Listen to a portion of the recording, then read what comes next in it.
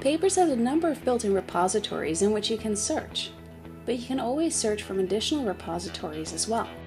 First, let's look at the built-in ones. From the settings in the search window, you can select which ones you would like to use. But if your favorite repository is not present in this list, I will now show you how to add it as a source.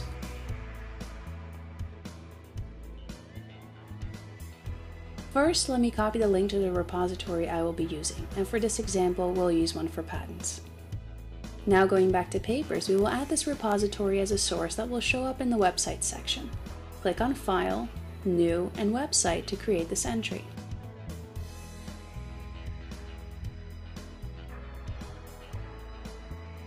I'll paste the URL in the appropriate place in the inspector window and add a title.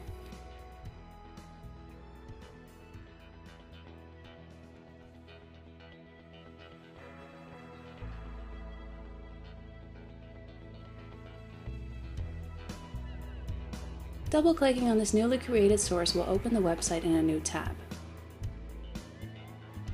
Let's do a search to show how easily we can import patents directly into Papers from this source.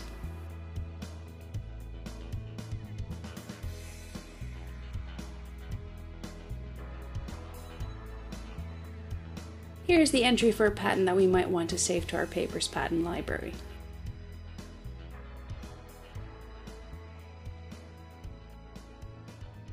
I can select the abstract and copy it to add it to my metadata later.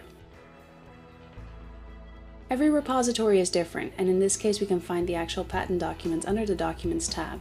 When I click on the PDF link, I can directly download the PDF to my library.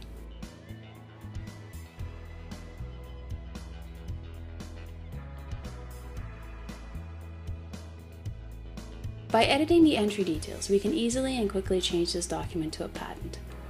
This not only gives us patent-specific information in the inspector window, but it also ensures this document is added to the Patents and Law section of our library.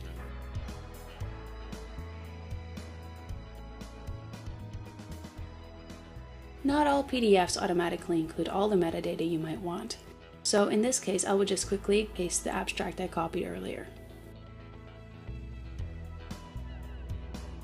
Take a peek at the Patents and Law section of the library and you'll see the document has been filed there.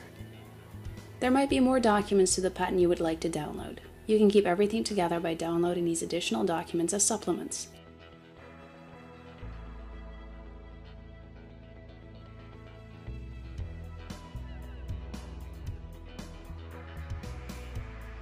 For this, we will go back to the web entry for this patent.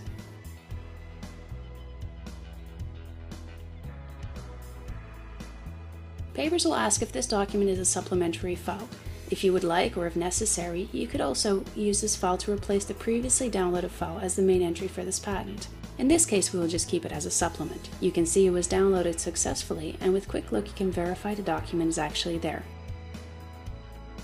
Like this, you can add any number of additional repositories to your source list and save them for future searches. Enjoy using Papers!